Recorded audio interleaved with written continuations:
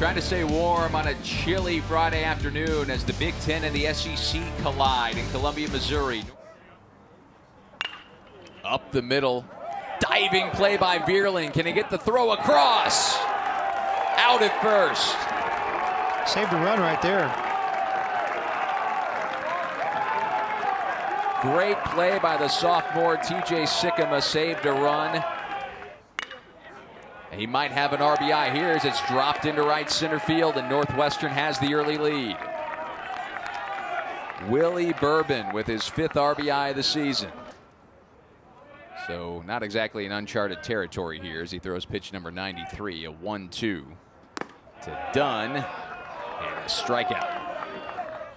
In the first inning with a 2-out base hit. And Missouri's got a 2-out base hit of their own. Here comes Cornelius to tie the game. Chad McDaniel with the 2-out base knock to make it 1-1. Slow roller to third. Gomez charges. The exchange is good and the throw is perfect, and Missouri gets out of trouble. Sikkema bears down, gets the last out he needed. Vierling with a fairly normal lead as Ortiz looks to send it towards the gap, and it will.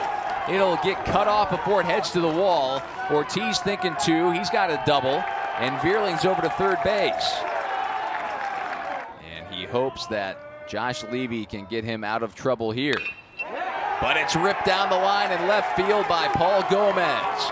2 runs score easily. Gomez has a double, and Missouri has its first lead of the afternoon. And now has a chance to really help his team. Big strikeout as he got Calarco to reach. 0-2. Dulle dances out of danger in the 8th inning.